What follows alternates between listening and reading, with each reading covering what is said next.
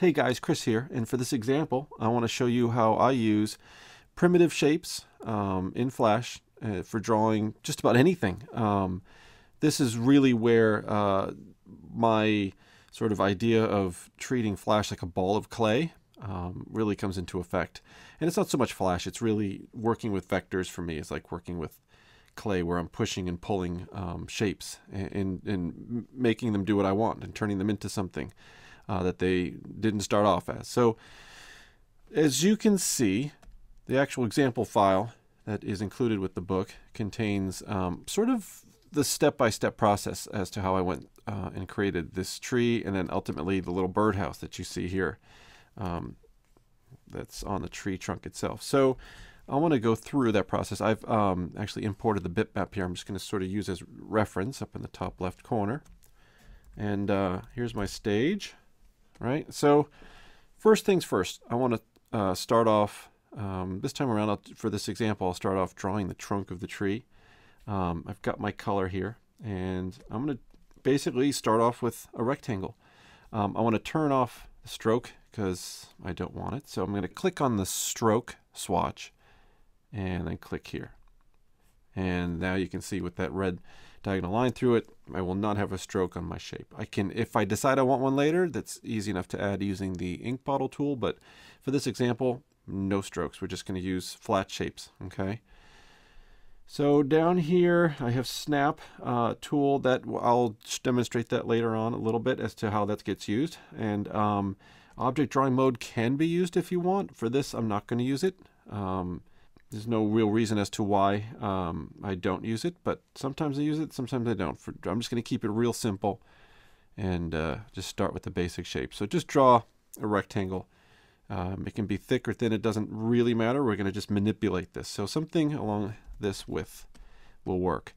So now, using the black arrow, which is the selection tool, I can grab a corner and I can push and pull that into anything I want. Now, if I grab anywhere in between the corner points here along this edge, I can, as you can see, push and pull the edge to make curves. Now, essentially, this is how I'm going to actually build the tree trunk and all of its limbs. So it's very fun and simple to be able to push and pull this tree trunk and shape it into anything we want. We can add a little bit of a rounded edge at the bottom here. Would be kind of cool. We can make this pretty thick or thin, exaggerate it as much as we want. We can just play around with it. Pretty simple. So this is what I'm going to do. So now that looks pretty good. Let's bring it down a little bit. That's about right. So now the next step is we can do one of two things. I can grab the rectangle tool again and create another rectangle. Or if I wanted to, since I already have a basic shape made that looks like a trunk, I can hold down the Option key and just click and drag to duplicate this shape. And now, again, you have many options here. I can just start to push and pull this thing to make another branch coming off of here.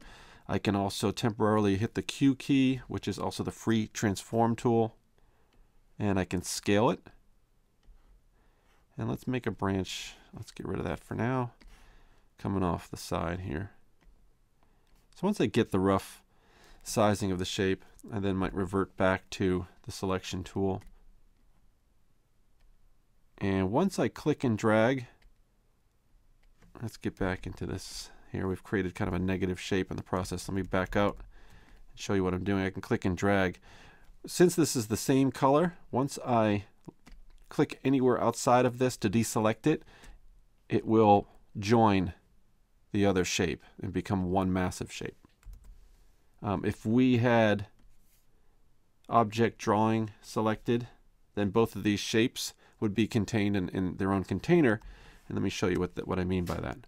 I have object drawing mode selected at this point, right? So now if I click it, it's not so much the raw shape, it's actually protected in a sort of container. And I can still manipulate it like a raw shape.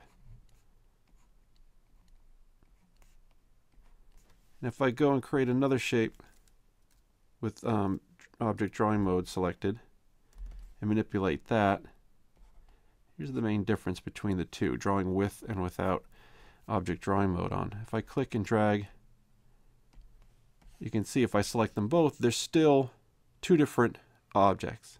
And because one's overlapping the other doesn't necessarily mean it's going to join the other one like it did over here. Here I click and drag it, it's one piece, it's one object. Here, the object drawing mode has protected both of these images, both of these rectangles, or shapes at this point, and they retain their independence, so to speak. So that's the object drawing mode right there. So for now, I'm going to stick with this original shape that I started creating. Now you'll see in the original image, right about at the very ends of these branches, they just come to a complete point. Well, there's a cool way to if you are really particular about making sure you have the least number of vector points happening here in your image, you want to basically join this corner point. Let me actually grab the subselection tool so we can see what I'm talking about. If I blow this up a little bit, zoom in on it, you can actually see these corner points, right? Oh, let me just turn off snap tool. Yeah, it's off. You can see these corner points. If I want to make this come to a perfect point, meaning one vector point right here, the easiest way to do that is grab the selection tool and then turn on snap, that little magnet icon there in your toolbar. Now watch what happens. I'm going to do this slowly. With snap on, you'll see once I get close to another point, it snaps right there. Ready? I'll do it again. Snap.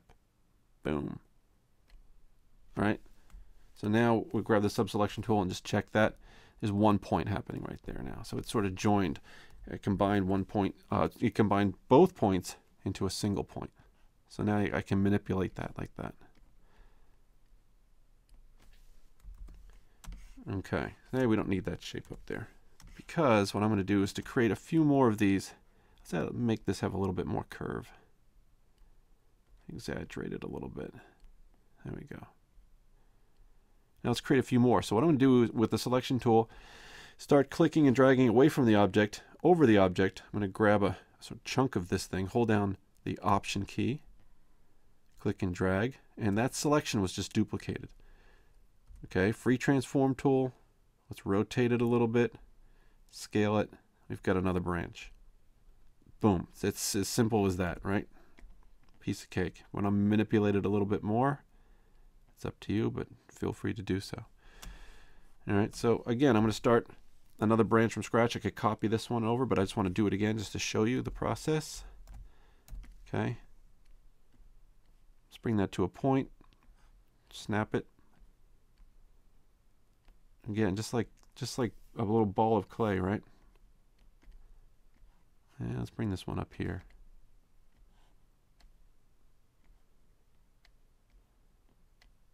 There we go. All right, I'm going to select some of that just to get the process going. I'm going to flip this one.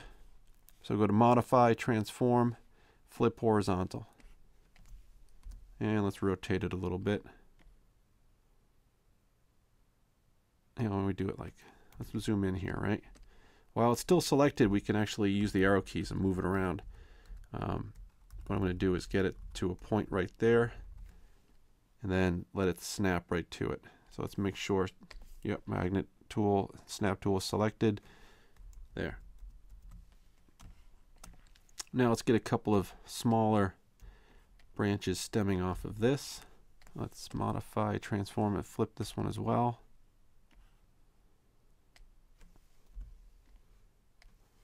Maybe scale it down a bit. While it's selected, let's copy it. Command C, Command V. Let's transform this and flip it horizontal. You'll notice I flip things horizontally quite a bit. So I'm going to show you one other cool little trick. Here, let's put it on this branch. Actually, let's flip it back.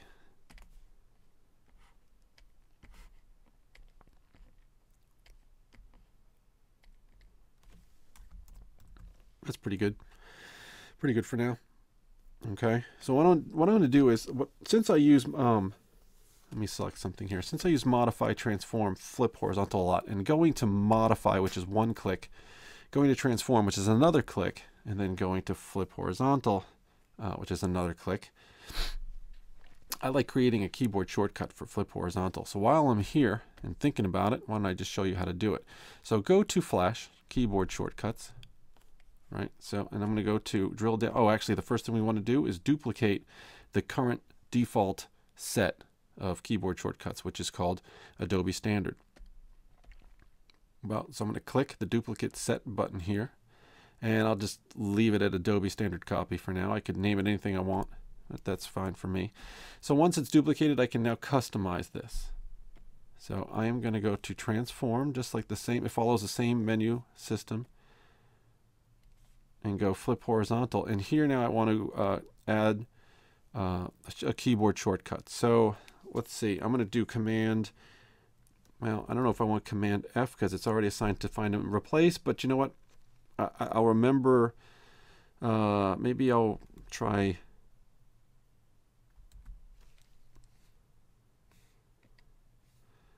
let's see if Command H is hide. We don't want that. So maybe we'll try for flip horizontal. You know what? Command F will work for me. I never access find replace as much as I would flip something horizontally. So I'm happy with changing that. Yes, I get that extra warning, but I'm totally fine with it. I'm going to click OK. So now instead of going through Modify, Transform, Flip Horizontal, you can see our keyboard shortcuts here. I just have to hit Command F, and things will flip horizontally for me, which will speed up my workflow quite a bit. So I'm going to add one more quick little branch over here, like so. Excellent. Perfect. That works for me. And then while it's selected, the whole thing is selected here, I'm just going to hit Command G and just sort of group it, place it off to the sides to, so now we can concentrate on our leaves. All right. And this is, again, a very simple basic tree. So let's pick that green color. Okay, I'm picking in the fill color and using the eyedropper, and I got my tree color. It's great. You know, for this, let's draw with object drawing mode on. All right, so I'm just going to create just some ovals and make them a little less oval perfect, a little less perfect, like so. That works. Okay, and again, with the object selected, hold down Option, click and drag. Now I hit Q, which is the free transform tool, and I can manipulate this and change the overall shape and start building upon it. Let me get this a little, let me make this whole thing a little bit bigger. We can move you off to the side for now. And again, I'm going to hold down my Option key, manipulate this using free transform tool again, and let's make some more. Just want to randomize the shape of this.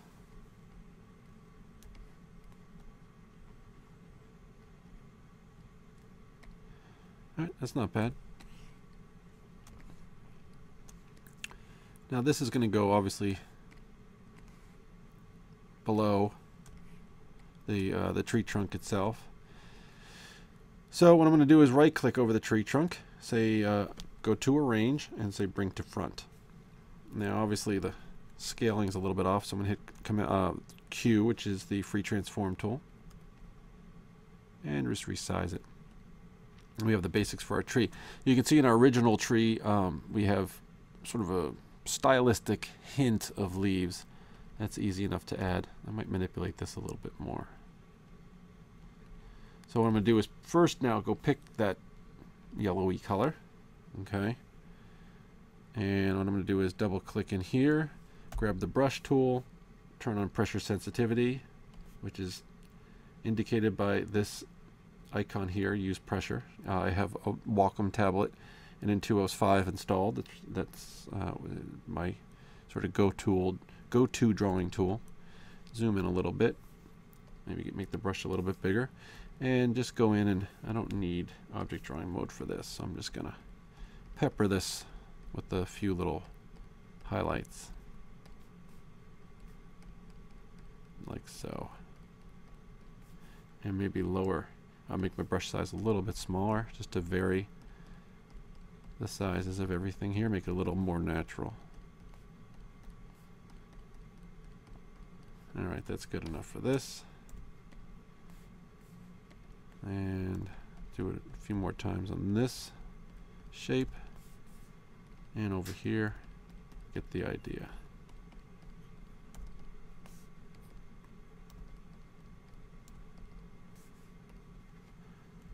Okay.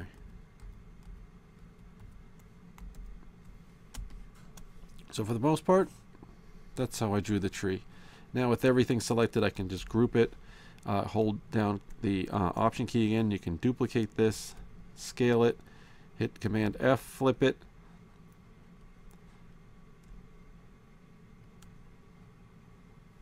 And arrange it. Send it to the back behind this tree.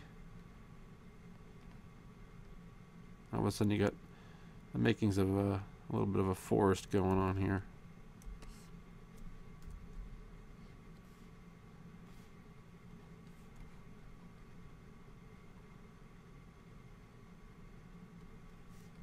Cool.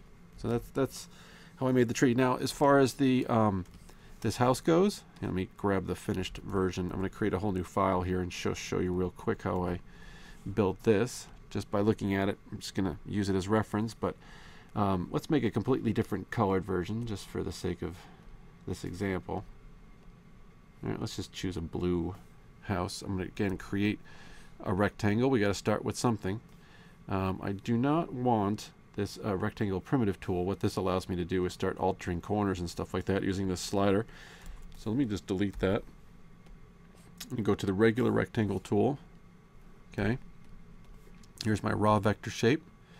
And so what I want to do now is just create kind of like, you know, kind of a funky, not perfectly aligned shape like this. We want this definitely to come to a point. So there's a couple of ways to do that. One way is to just click and drag and select a section of this and hit delete. Okay, with snap turned on, I can start pushing and pulling this and snapping it and bringing it to a point and continually grabbing edges and corners and snapping them up to so that this you get to the point where it looks like this. So that's one way of doing it. Another way, if I undo all that, another way of doing all this is just bring this down a little bit. Let's hold down the Option key again. I love duplicating existing shapes. Okay, and bringing these 2 points together to create this triangle. Bring this point to this point, bring that point to that point, and voila. So it's up to you. There's several ways to skin the cat here, so to speak. Alright, so this looks like it has a little bit of perspective to it. So I'm going to just try to model that. So now let's create the back side of this. So what I want to do is mix a slightly darker color. So what I like to do is using the color panel, just use this slider here. Just get a slightly darker shade of this blue. Again, rectangle is selected and snap to this corner, snap to this corner.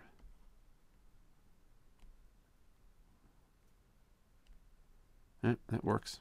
Maybe we can bring this in a little bit. All right, now for the roof. So let's go for a completely different color for the roof. Let's try this orangey color. That'll work for now. Again, let's create maybe a couple of different shapes. It looks like we're going to need at least 2, right? So you can see there's a little bit of an overhang here, which is going to cut into this a little bit.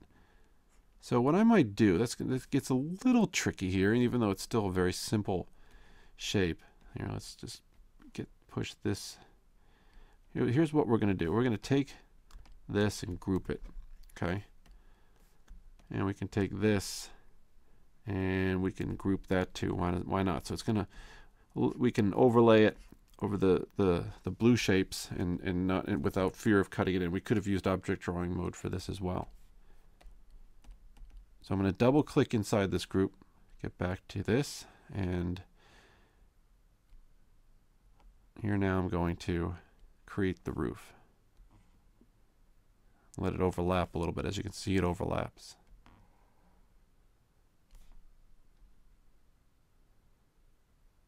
All right. Again, with snap selected, you can snap it to the other shape.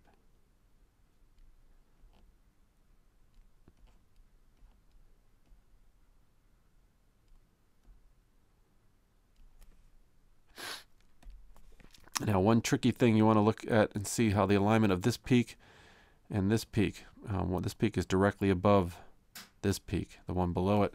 This one is not, so we want to make sure, perspective-wise, it doesn't look right when it's down here. It looks a little off. All right, so that's pretty close. Still feels a little wonky, but we can fix that. I'm going to double click back out here, pull this in a little bit.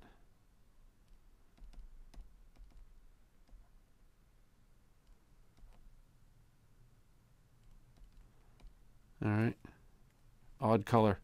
Don't like the orange anymore, so I'm going to change that.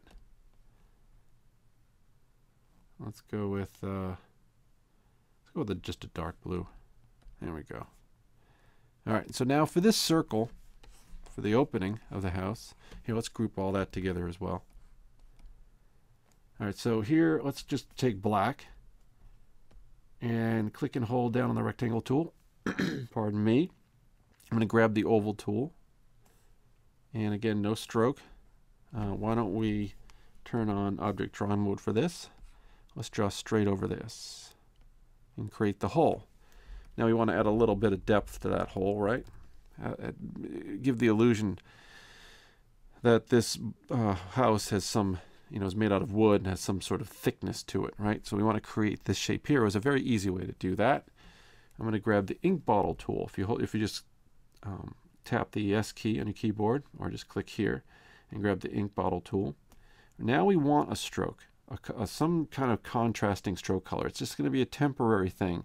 I'll choose white because it's just easier for you to see. We're going to eventually delete this. So what I want to do is click inside this black symbol. Now let me zoom in. You can see the stroke it created, right?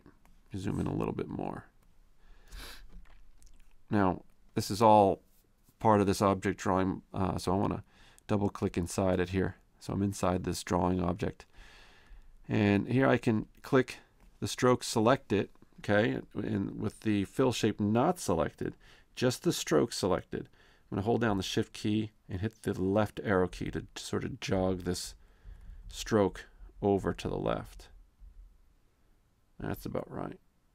All right, so now this is the area we want to pay attention to, okay, right there. So let's give this a different color, preferably a darker shade of blue, right, than what's out here. All right, so now go and select, double click this stroke again. It'll just select just the stroke and hit the delete key. All right, now let's back out a little bit and we're done. Voila, it was that simple. At this point, we can still manipulate the shape of this hole. Maybe it's too big, too small. It's all up to you. Done. So let's select the whole thing. You can hit Command G to group it all. Good. And now I'm going to hit Command C to copy it. I'm going to go to back to this previous document that has my tree, and let's paste it in. And let's hit the free transform tool. If I hold down shift, it'll constrain the proportions here of this object I'm scaling. If we don't like this way over here to the right and facing this way, let's hit Command F, flip it, put it up here. Rotate it, maybe make it, try to work it into this image, and there you go. Maybe each of these trees has the same little birdhouse, right? So hold down Option. Let's duplicate it 3 more times. Scale it a little bit. Flip it.